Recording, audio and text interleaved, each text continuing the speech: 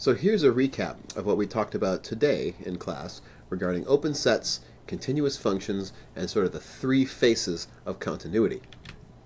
First thing we did was talk about graphs and how the intuition that we want for continuous functions is we want a definition which reflects the idea that the graph of a continuous function should be just as unbroken as the real line itself.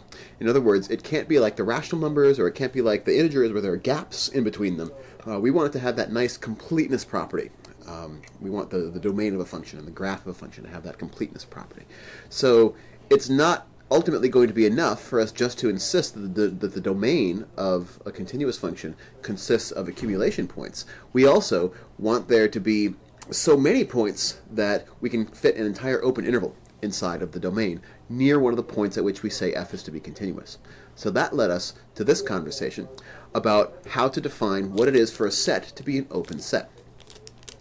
So the definition was first that we define what it means for a point to be an interior point of a set.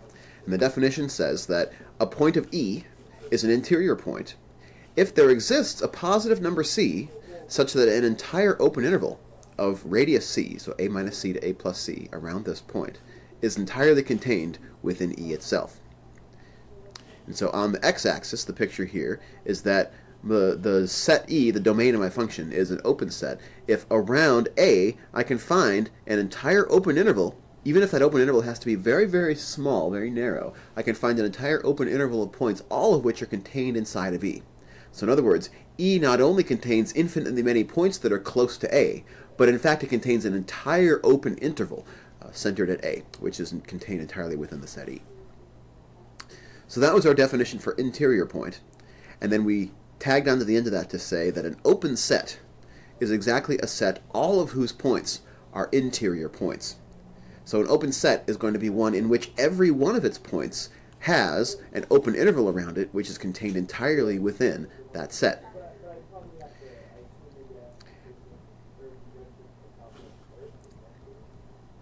And then we looked at a couple of examples of sets that were open that unfortunately were erased in the middle of the class. But we can see some other examples of this elsewhere in the video stream. So we just went through the point of just applying this definition to figure out which points of a given set were interior and which ones were not. Okay, so then we tagged that back to the definition of continuity, the one that we started with in our previous class. Previously, we were understanding continuity using the limit definition, saying that a function is continuous at x equals a if, as we approach a, as x approaches a, the limit of the function exists and is equal to the value of the function. In other words, the limit of f of x as x approaches a agrees with the value of f of a. If we were to expand that out using the definition of the limit of a function, we could also write that as saying that for all epsilon greater than 0, we can find a delta greater than 0 such that all x which are within a distance of 0 and delta of a will satisfy that the distance between f of x and f of a is less than epsilon. So however close we want the values of f to get to f of a, we can make the values be that close by making the values of x be within a delta's reach of the point a. So that was the limit definition that we started our whole conversation about continuity with earlier.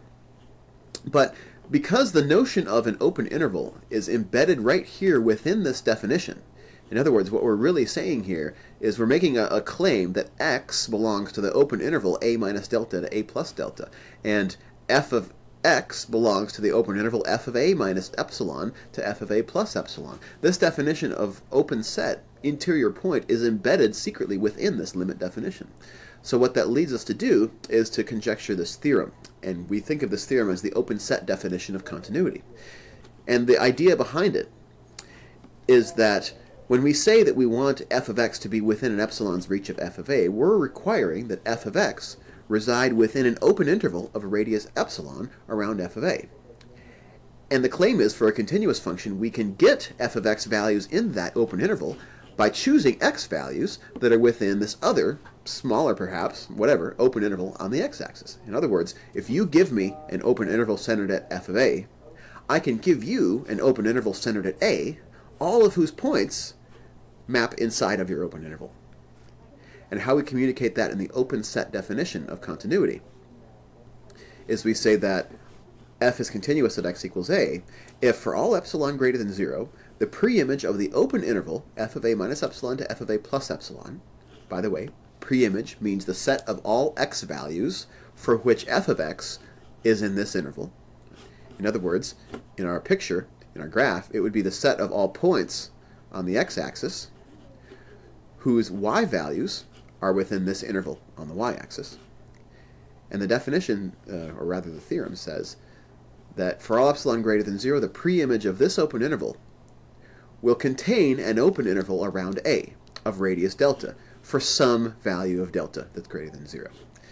So another way to think about this might be continuity satisfies the property that the preimage of an open interval will contain an open interval. We can't just map in preimage. We can't map a whole open interval to a point, or we can't map an open interval to something that has gaps in it.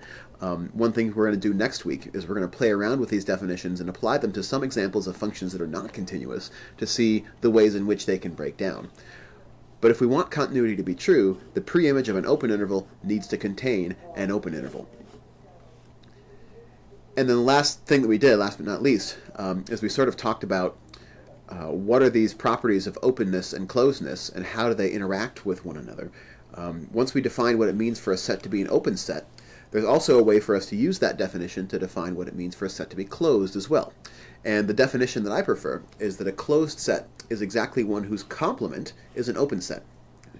So if I take an open set and then I look at all the points that are not in that set, what I get there is, by definition, a closed set.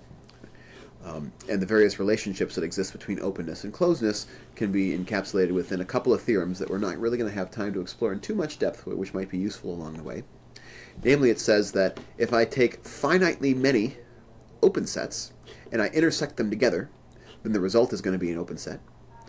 And if I take any number of open sets and I take their union, then I'm also going to get an open set in that process. So this is one tool that allows us to create new open sets from old open sets. We can take finite intersections of them, or we can take a union of infinitely many of them if we want to. So that's one really important theorem. And actually, this theorem in some context, in context of a point set topology class, for example, is actually intrinsic to the definition of what it means for a set to be open.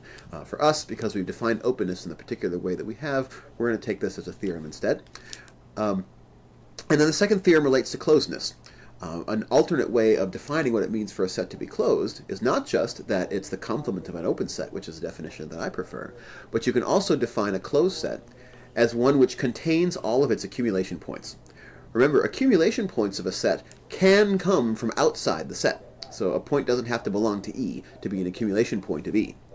But if it's true that all accumulation points of E do come from within the set E, then we call that set closed. So this is the set of ideas that we're going to be playing around with over the next couple of classes as we round out this semester. We want to think about how the limit definition of continuity is satisfied or not satisfied by some examples, how the open set definition is satisfied or not satisfied through looking at some examples, and then last but not least, we're also going to look at the sequence definition of continuity and see how it's also telling the same story that the limit definition and that the open set definition are both telling. And just to look at the sequence definition to wrap up, we say that a function is continuous at x equals a if any sequence of x values whose limit converges to a will satisfy that the limit of the y values of those points on the graph will also be a convergent sequence, and not only that, they will converge to the value f of a. So these are our three faces of continuity. We want the limit to exist and equal the value, we want the preimage of every open set to be an open set, and we want any sequence of x values which converges to a to be associated with y values that converge to f of a. We're going to play around with these definitions both when they're satisfied and also some cases where they're not satisfied in our next couple of classes. And that's going to be how we round out this semester. By pulling examples of continuous functions, applying these definitions is going to require us to reach all the way back through the semester at some of what we learned about sequences in goal number 2, and also even all the way back to goal number 1, when we're thinking about properties of the real numbers and completeness and density, and all of that wonderful stuff is all going to come together in this last work that we do for the next couple of days. So this is going to provide a real sort of cherry on the sundae that is our first semester of real analysis.